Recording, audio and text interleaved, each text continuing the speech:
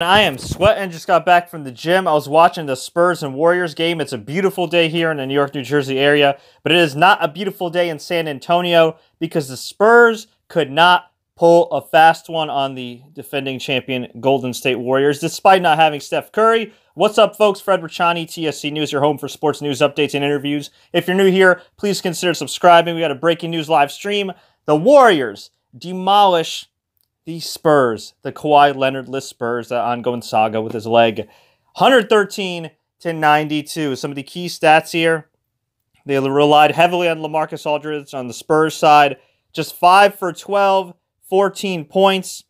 Just not a great game from all involved. Tony Parker, get this, 1 for 8 and 2 points. Manu Ginobili, 9 points. Just not a good game overall by the Spurs. As for the Warriors, despite not having Steph Curry, as I mentioned, Draymond Green, 12 points, 11 assists, 8 rebounds, damn near triple-double territory. Kevin Durant, 24 points, 7 assists, 8 rebounds, also nearly triple-double territory. But the key star here in this game was Klay the Bay Thompson, as far as what some of the ladies call him in the Bay Area, or at least so I'm told.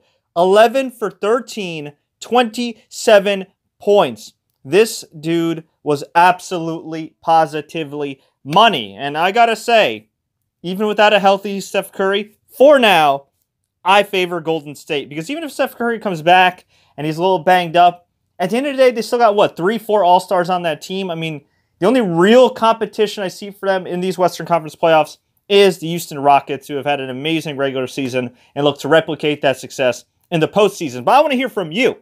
What do you think about the Warriors? What do you think about the Spurs' chances? Do you think by some miracle Kawhi Leonard's resurrected from the dead with his Spurs career and he actually returns? Let me know. Leave a comment below. Tweet us, Facebook us. Do what you got to do. If you enjoyed this update, please like, share, take care. Don't forget to subscribe. And as always, enjoy the games. And if you got some sun where you're at, enjoy the weather.